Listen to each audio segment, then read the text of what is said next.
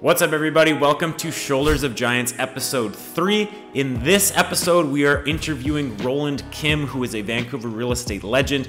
He is a father of 4, a farmer, a coach, an author, an investor. The man has over 25 doors across Canada. He's a really interesting guy, and I look forward to interviewing him in this video. If you don't know the format of this video, we are going to be asking him the 11 questions from Tim Ferriss' book, Tribe of Mentors, that gets deep into the mind of really successful people to figure out what we can take away from them and apply to our own lives. So if you're new here, consider subscribing, as it always supports my channel. If you like this video at any point, be sure to give it a thumbs up or give it a thumbs down if you don't like it, because at the end of the day, it gives me feedback, which I love, and it helps me create better content for you. So without further ado, let's get into this video. There we go, happening now. All right, everybody, welcome to Shoulders of Giants episode 3, where we get deep inside the minds of really successful people in their respective space. As you all know, we're all in real estate, so we're keeping it niche here. And I have today a very special guest, Roland Kym, someone I've actually been quite close with since the beginning of my journey into real estate. So welcome, Roland. Why don't we start off? Why don't we just get into, by the way, just as far as format goes today, we're going to be asking Roland the 11 questions that Tim Ferriss asks in his book, Tribe of Mentors. If you haven't read it, it's an amazing book, and these questions are designed to get really deep into the mind of, again, people who are successful. So, Roland, why don't you tell us a little bit about your background and kind of where you're at in business now? I know you do a lot of stuff, so tell us a little bit about that. Cool. Thanks, Eric. And thanks for the opportunity. Background's pretty average, humble. Started my life in Europe, and then we moved to Canada and grew up on a farm. So in Pemberton, when it was still a farming community. And just grew up there. I started working professionally kind of in the food and beverage world and became a chef, and then went to hotel and restaurant school and did a bit of traveling, obviously enjoyed Whistler, and then felt I was still missing business skills. So I did my business degree at Royal Roads in entrepreneurship, which was amazing. Did some more traveling, and then moved to Vancouver, not knowing anyone, and had told myself I would go outside of food and beverage for a couple of years and diversified my skills. I was involved in a couple of different smaller companies that were growing quickly, and was going to launch a healthy fast food concept that I had designed back in the day before there were any salad bars. Actually, an idea came from sumo salads in Australia back in the day. And then the markets changed in 2008, and I had already given my notice that my corporate job, was about to focus on starting that in 2009. And then things changed, couldn't do that. My investors weren't ready to put more money into that weird environment. And I was leaving my job, and I thought I'd do part-time real estate like everyone else. You know, it's easy, it's flexible, get control of your time. And so easy. And so I was licensed in March 2009, didn't know a person that was going to buy or sell, had never focused on staying in touch with people or building a database, and kind of just hit the ground running, trying to survive. And over those 5 years, in my first 5 years, quite aggressively grew from, I think my first year was like 18 deals to well over 80 transactions. Wow. By my 5th year. And then kind of realizing, you know, at that time, taking a step back and figuring out what I want to accomplish and what's important to me. So ever since then, I've been involved in a few other companies and missions and things that I feel passionate about, and really have gone deep since then in building a scalable, repeatable, manageable business that's built on repeat and referrals. So I kind of get 40 to 50 transactions a year out of my database with like 8 to 12% return. And I kind of try and do it with an amazing back end, really good admin. I have great support, and my on time for my real estate business is about 20 hours a week for those results. 20 hours a week. That's not bad at all. Yeah. Where do you spend the other 40 hours? I have 4 kids and co-own a brokerage, lots of properties in property management. Not that I manage other people's properties, but my own. And going more and more into investment coaching and other passions of mine. Yeah, for anyone who doesn't know, Roland has a pretty thriving group called Passive Canadian Real Estate and Passive American Real Estate. Is that right? Yeah, the American one is on the down low. We're still building out the Canadian one, so that one's really got no traction. But want to make Canada proud first. There you go. And you're always posting good investment opportunities for people up there. So I've really enjoyed that content. I'm sure a lot of people watching probably will too. Cool, man. So right now you're, just in summary, you're still an active agent, producing pretty good volume with minimum hours. So you have a bit of a lifestyle. You're co-managing a brokerage. You've wrote a book, and you're managing how many doors? By like April, it'll be, I think, 24. So 10 properties, 24 doors. 10 properties, 24 doors. So how do you make time for podcasts like this? Well, you're special, Eric. It's just, it's funny, the more, and like, obviously, like, yourself and so many of your viewers, the old adage of, we want something done, give it to a busy person. It's I'm constantly watching people that impress me, and I'm like inspired by all the balls that they're juggling.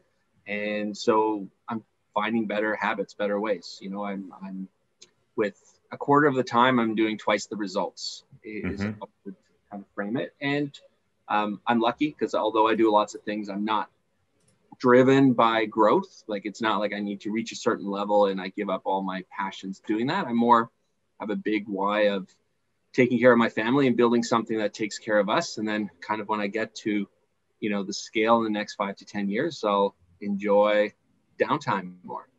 Nice. So you seem like a pretty organized guy. We couldn't tell by the shelves behind you. The shelf in the back, the working shelf compared to your beautiful office. Like my partner's mother's paintings. They're beautiful. Oh, I thought they were yours. I had to cover some of the holes in the wall, Cool. So let's dive into this. First question I want to ask is, what is the book or books? And you can say your own, but if you do, you have to say another too. What are the book or books you've given most as a gift and why? Or what are 1 to 3 books that have greatly influenced your life in particular? Okay. And I'm going to be jumping to my answers that I've written down because I'm not as bright as you. I can't remember everything. But the one book so thank God there's Audibles, because I've got like a dozen books that I periodically listen to. So I live on the North Shore, drive to East Van every day. So in the morning, I'm listening to Audibles, at least half an hour a day is my goal, is at least that. And so I'm constantly sampling different books. And the one thing's really helped me a lot this year, just kind of refocusing, you can get more done by breaking it down piece by piece. Also really loving Atomic Habits these days, Culture Code and Miracle Morning and Multipliers. So all those are ongoing. I kind of skip all around with them. And this year, kind of from your advice there, I've jumped into podcasts a bit more. I'm very slow at listening at podcasts because I like something and then I rewind it. And, it takes me forever to listen to one. But the One Thing podcast is awesome. I also like Bigger Pockets podcast for investing and mindset. And then Think Like a CEO is another podcast that Yeah, I've heard some really successful people say that the older they got and the wiser they got, the slower they read. And I've heard a few people say that, you'll get a lot more out of something by going through it slowly, really understanding and taking notes of it, reading one book really thoroughly than say reading, 10 books and just kind of reading them really quickly. Yeah. And the nice thing with Audible for me is, I feel like I'm pitching their product, is I can listen at 1.5 speed and still get the gist of it. And then once in a while, when there's something I want to revisit, I kind of just make notation of where it is in the pace of the tape or whatever. And then I'll go back when I'm sitting at a desk and kind of take some notes from it. But you kind of get through books quite quick at 1.5, way quicker than I can read. Fair enough. Yeah, I love Audible. I've been back when I worked for an agency, I was on the road for 10 plus hours a week, and that was huge, right? Yeah. Getting in that time in between commutes, I think is great. So, okay, question number 2.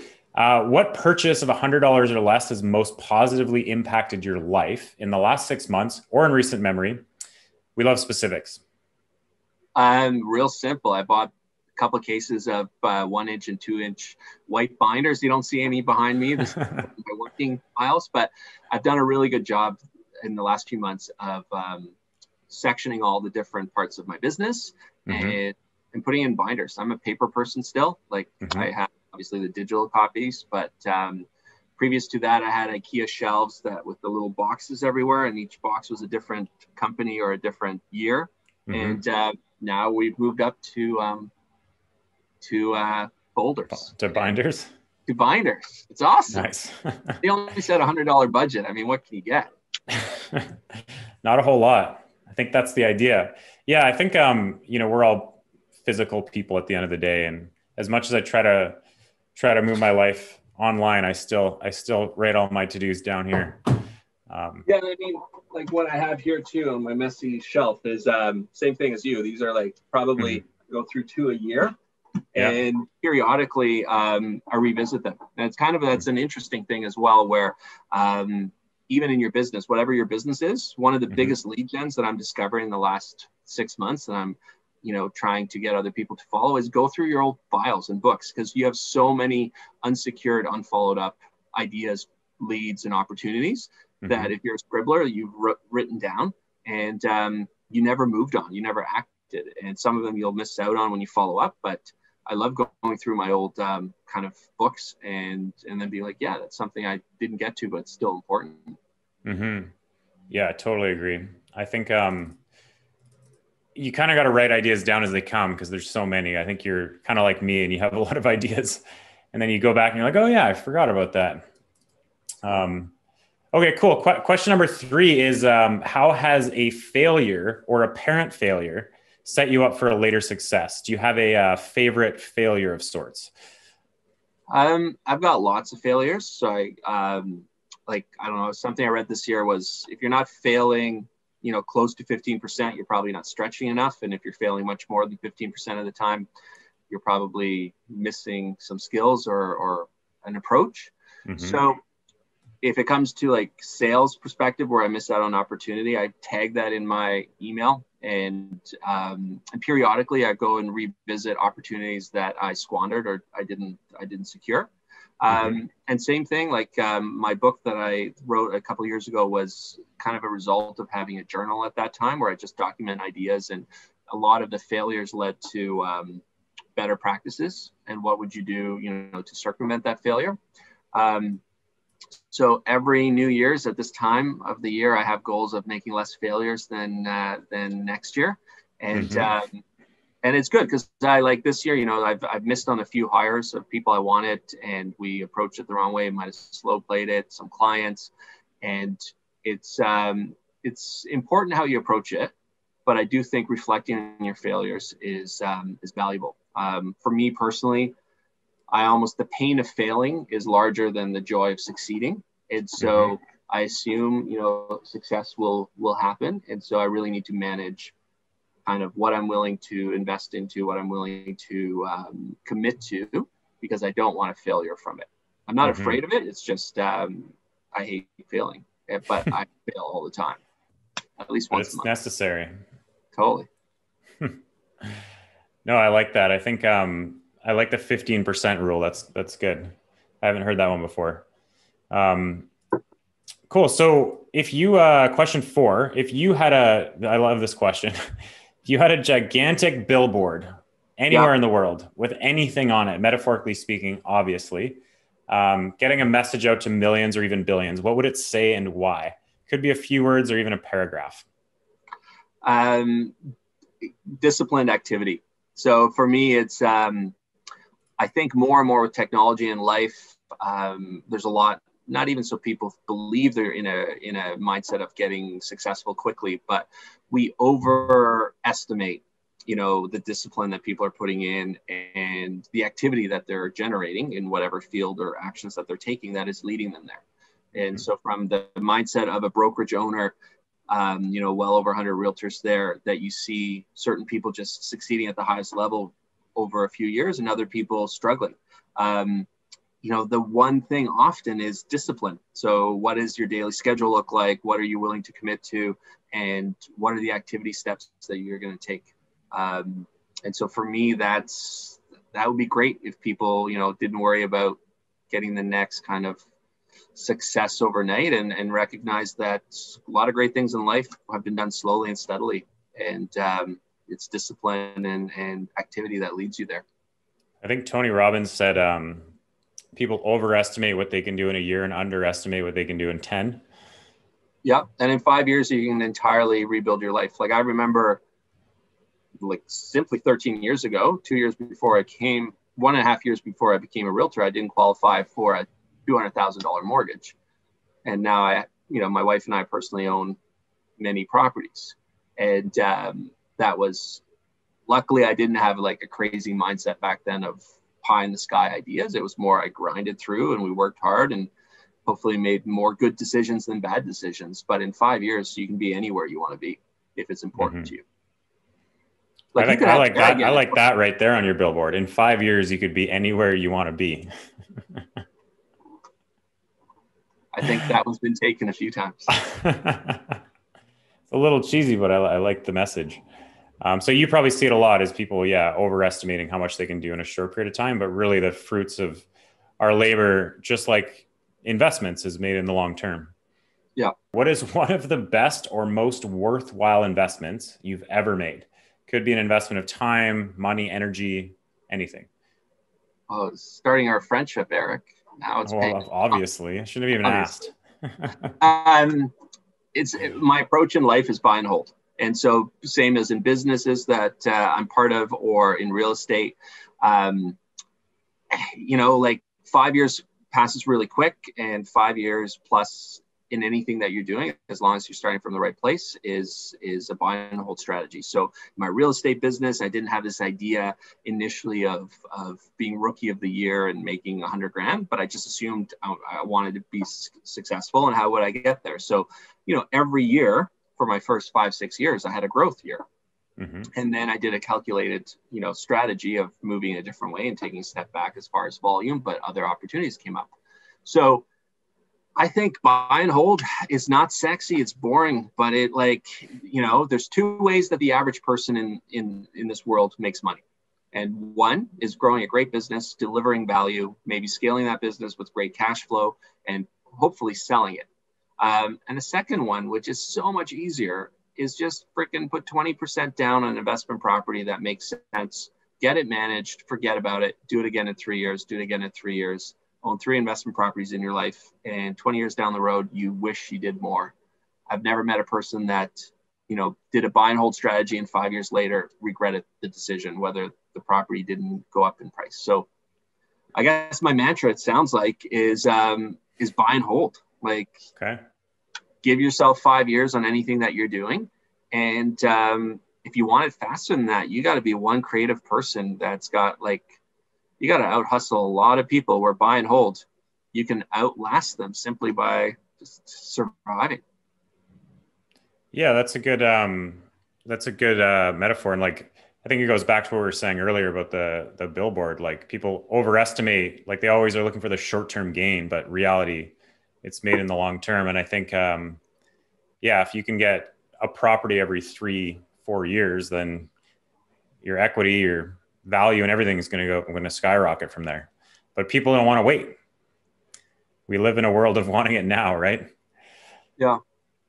And we trick ourselves, right? We get advice from a lot of people at the limelight of their career, and so they're talking about missed opportunities because they're taking their wins for granted. So they're like, go travel more, go do this more, go do that more, because they already know they're financially successful. And of course, there's always going to be some regrets. But 20 years down the road, will make it sound easier than it was.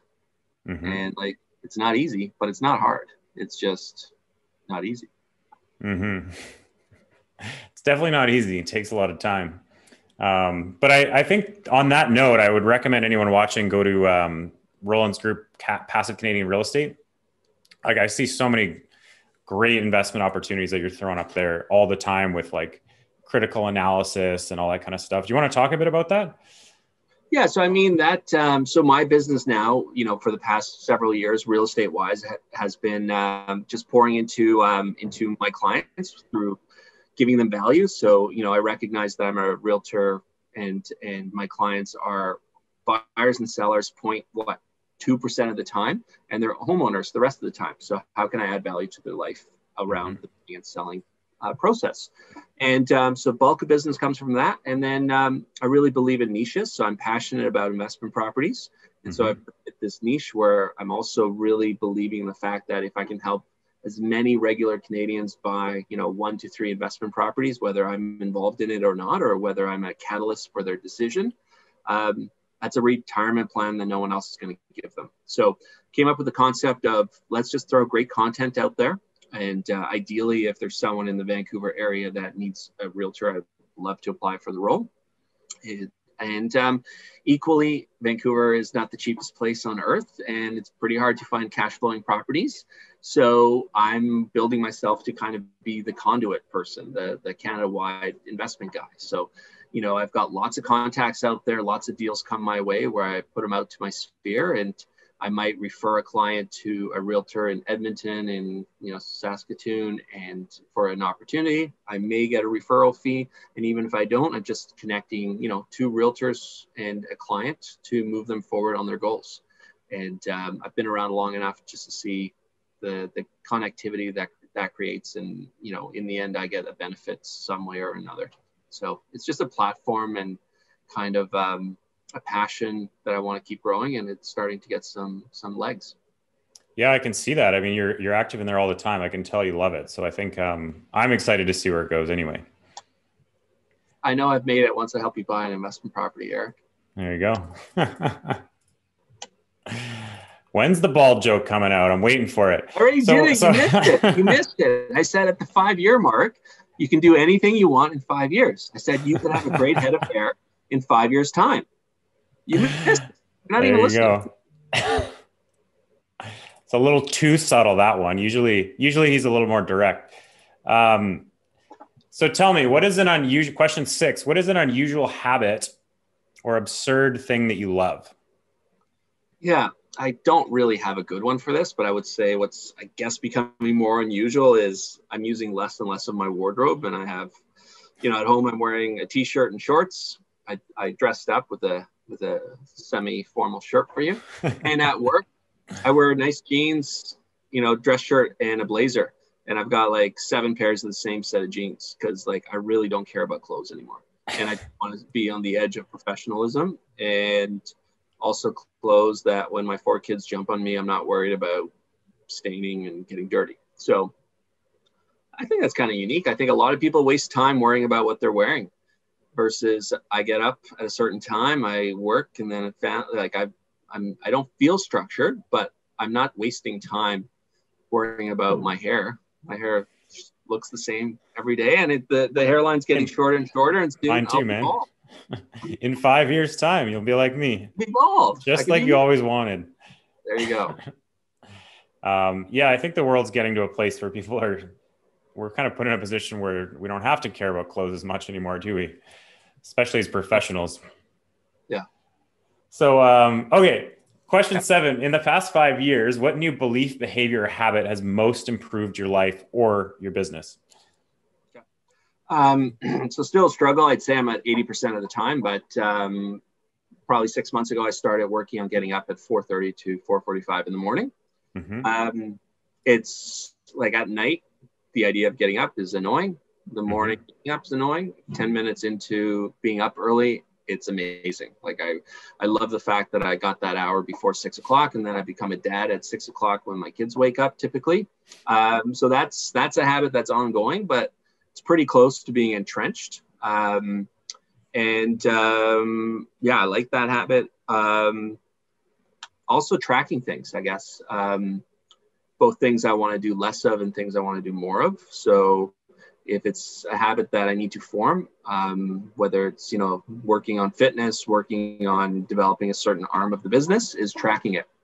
Because I think, same as you said, it's we overanalyze or overestimate what we can get done in a year and underestimate what can happen in 5 years.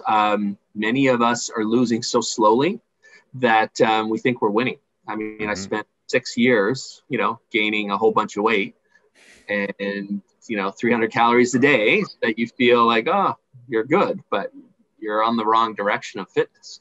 Yeah. So I think it's measuring, following, and getting up early.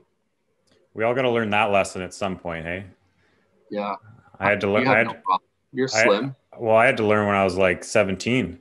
So Okay. I had to figure it out pretty quickly when I was young, but I saw a lot of my friends go through it when they turned 30.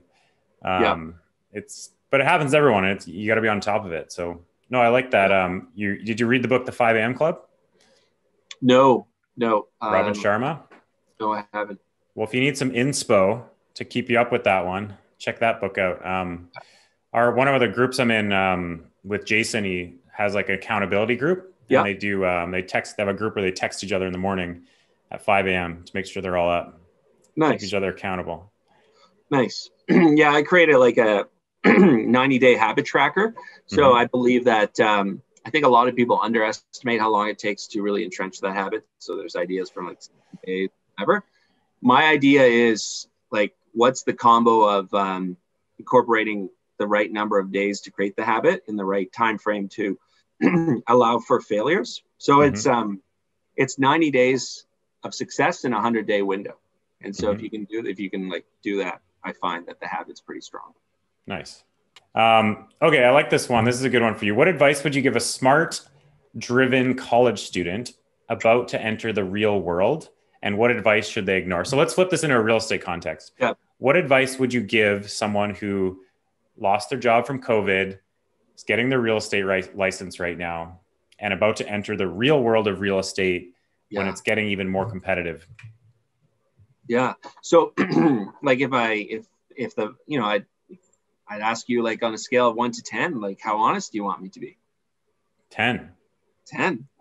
So the truth is like, the challenge with our industry is it's way too easy to become a realtor. And obviously a lot of people would say, well, that's in your best interest because you are one. And so you don't want competition. And actually what I believe is it's unfair for a lot of the people that become realtors, not that they couldn't become realtors if it was important to them, but they approach it from the wrong mindset. In the industry, there's an industry that's been created in, developing realtors, and, the average realtor that doesn't succeed, I'm just throwing this out there, I have no measurement to it, but I would say, fails out within 2 years and spent $15,000 in doing so, 15 to 20,000. So, most people that are close to getting their license or have gotten their license and, they're talking to me, have no idea that, 80% of realtors don't make 5 years. It's a huge turnover. And so I would, like anything, like if I mean, on a scale of 1 to 10 on technology, I'm a 3. But if I wanted to create a technology company, I would ask myself, am I willing to out hustle, out move, out maneuver, out grit, grind, and work, 80% of the marketplace? And unless I really felt that, why in the world would you get into this business? Because sure, it's low barriers of entry, but in doing so, it's like opening up a restaurant. There's lots of great restaurants, but again, failure rate is huge. And we don't talk about that. And so that's a real shame, because I think often, people deciding to be a realtor, perhaps a mortgage broker or a financial planner, it's not that they couldn't be great at it. They're just perhaps coming at it from the wrong approach at the wrong time of their life. And so they're destined to fail out, because we've created this fallacy of, you get control of your time, it's easy money, and, if the neighbor could do it, you can do it. And so I would really make people, put their estimations of success low and their fear high. And that's probably something that a lot of people don't believe when they think of realtors. Because what you see as a realtor, when you think of the average realtor, the actions, steps that they're emulating that you see, that's 10% of their job, and the other 90% is the hard stuff. It's the relationship, pain, losing hair, it's all those. I lost mine before I got into real estate, but yeah, I agree. I think people they come into the industry with rose-colored glasses, and they see other realtors making multiple 6 figures, and they think, if I can do that too, and, business will come to me, or, if I there's a whole lot of fallacies. I agree. And I think that you're in a position to see that more than almost anyone owning a brokerage and being in the industry so long. So I think what you're saying is come in with the right mindset. Yeah, come in with the right mindset and a good dose of fear, right? Like, when I think of when I go to Medallion dinner and, you see the top 10% there, perhaps, 30% of those people, those realtors would be realtors that I would be attracted to personally if I was a consumer. But the other 70%, including all of them, they're working a system, they're running a business. They're showing up every day and treating it like a business, and they're measuring it, they're following it, they're investing into it. And, many people that fall into real estate see it from a different perspective. They might know 1, 2, 3 people amongst their friends, family, themselves that is going to transact a piece of business, and they do the calculation on what that commission would look like. And they automatically think that that is a good paycheck, which it is in that sense. But if you can't build a business from those opportunities, you haven't done anything yet. And it becomes a very humbling business very quickly because very few people in this world, especially in Vancouver, are at a lack of knowing realtors. Like every one of my friends knows 10 realtors and 6 of them are amazing. So I got to fight really hard if I get a chance at representing them. 10 realtors and 6 are amazing. Maybe. Okay. So what advice should they ignore then? Anything specific that you hear a lot? Yeah, like the idea of having flexibility and any realtor that's out there that's sparking away about having control of their life and flexibility and the money's great. They've either worked really hard in building a business and a model that's allowed them to do that, or they may be at the limelight of their career where it's great. Like they're in Mexico right now. They're chilling, even though we got COVID, they're there for half the year. But their business is receding, but it's fine because they're going to scale it out and retire on it. But the average realtor that's promoting that mindset, I'd really figure out if they have a business that you want, because it's not what I see. I see a lot of hardworking people that are delivering amazing value to clients that are, realtors that I really respect. And many of them, one of their big, objectives every year is getting more balance into the life, is pouring more energy into their family, is taking back some control, is reducing expenses. It's, it's the rarity is the person that has full flexibility on time and doesn't need to work for the business. Mm-hmm. That's, I think, the biggest crux of a realtor is you're really at the mercy of your clients, especially in the beginning when you don't have any systems. You're almost more of a slave to the time than anything. Yeah, and every realtor is going to have to figure out what their boundaries are, and each boundary has a limitation and has a reaction. So I spent quite a few years before I had kids, and I had a very accommodating, supportive wife that let me, sabotage a lot of our time and pretty much worked 7 days a week for years. And and now I don't work, most of Friday, all of Saturday, and there's a way of doing that. But I had to get and I still, probably invade our personal family time a bit. But that's not easy to get there, right? Like that's a business. You're running a business. Yeah, it takes years to get there for most people, I think. So I think we kind of covered number 9, which is, are there any bad recommendations you hear in your profession or area of expertise? So we talked about what advice they should ignore. Anything to add to that? Yeah, not really. Just, I would maybe if you want to become a realtor, try and find 5 realtors that failed out, whether they chose to exit or whether they got exited, but and find out what was different than what their expectations were. Because I often sit down with a new recruit and a new person that's gung-ho, passionate about, their perception of the business. And what they perceive is the 10% that we talked about that you see a realtor doing, which is the HGTV portion. And 90%, that's the scary, daunting, painful, hard, rewarding part, is a question on, are you going to do it? Will you do it? And if you don't do it, the outcome is guaranteed, and it's not the one you want. Yeah, I think I've seen this with a lot of people in a lot of industries is they work up an idea in their head about what something's like and decide then and there if that's something they want to pursue.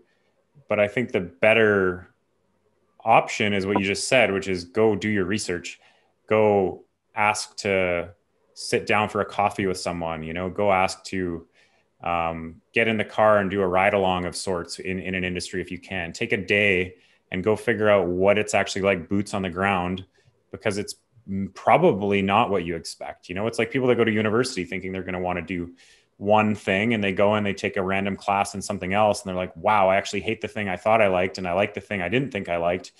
And I think the same applies for not just real estate, but almost any industry.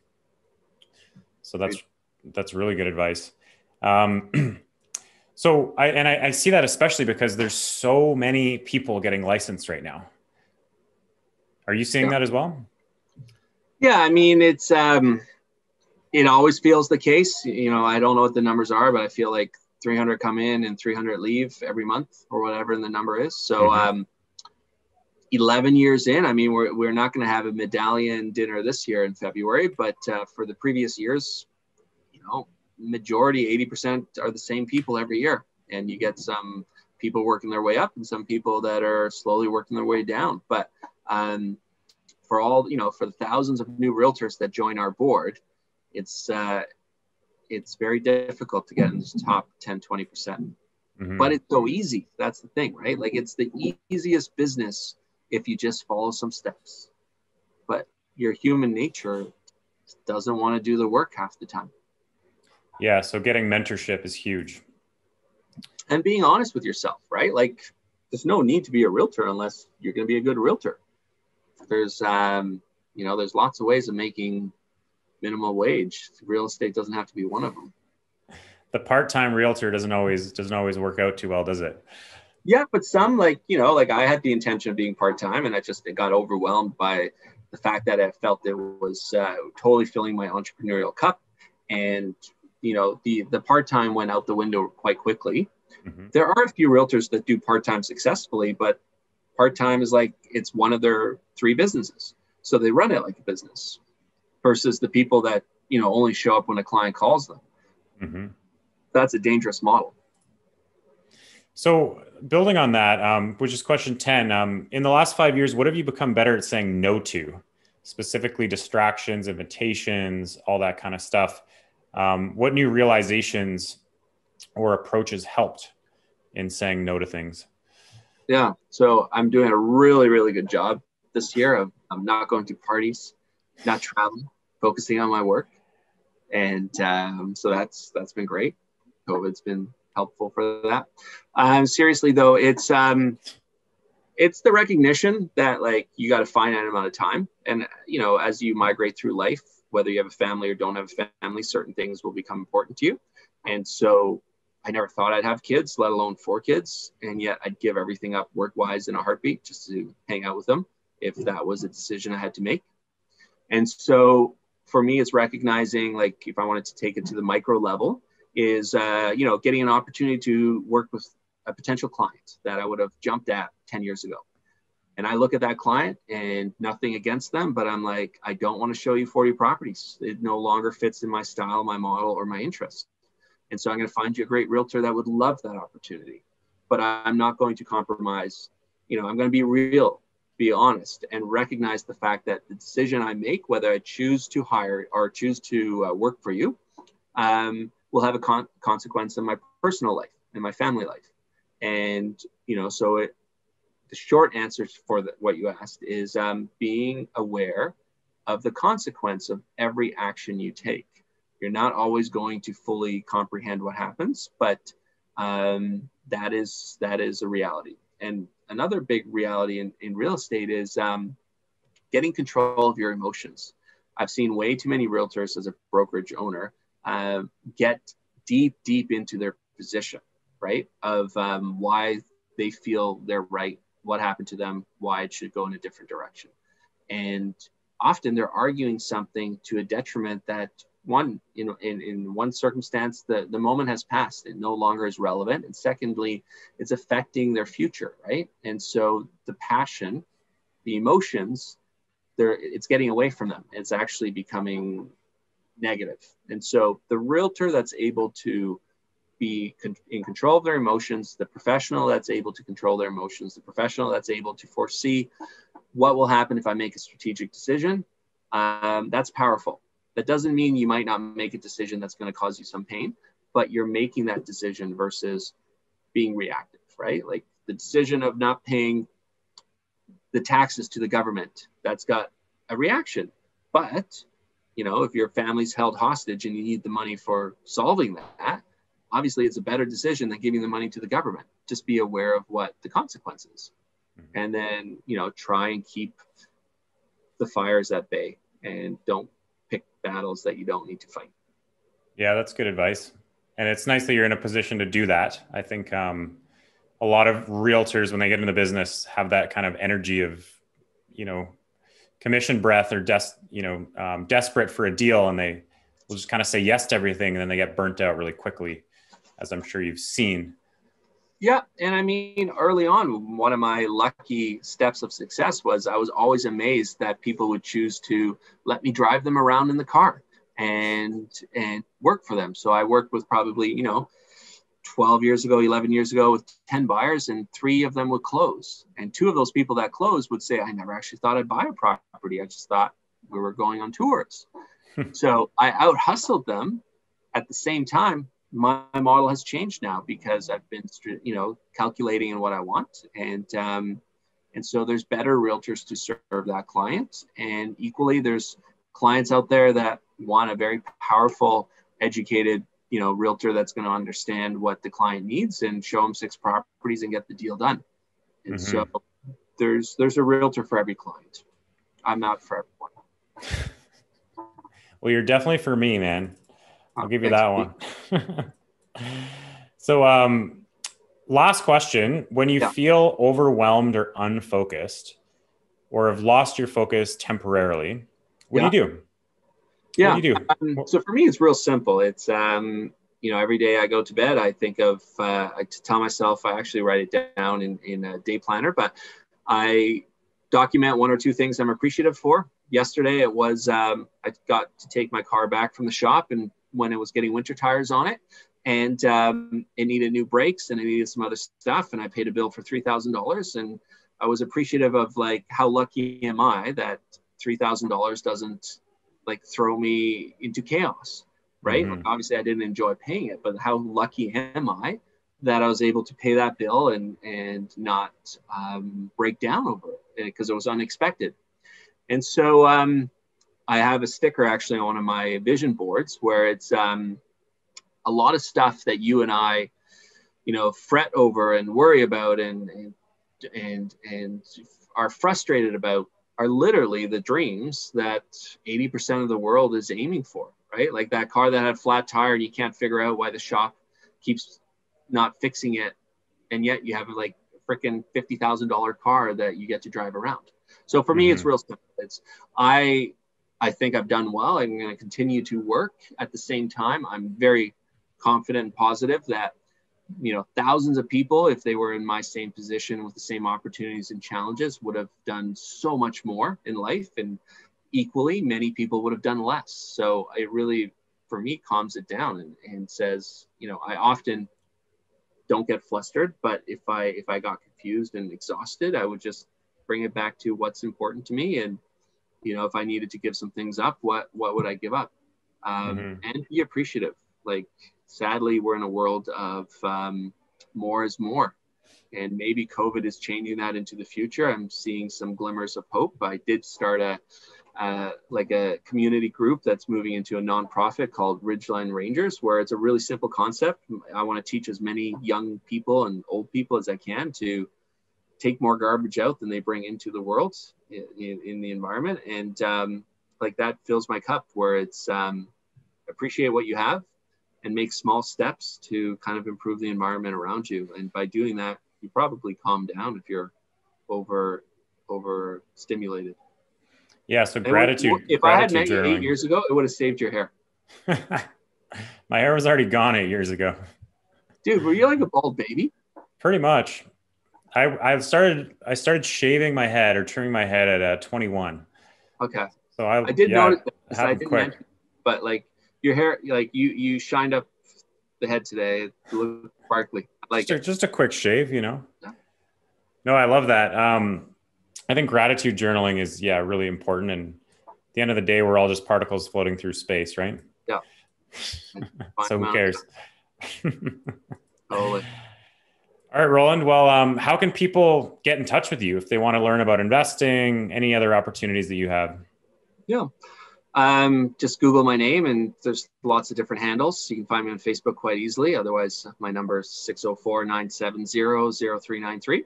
And if you just no strings attached, if you want to talk for a few minutes over anything, I'd love to have that time.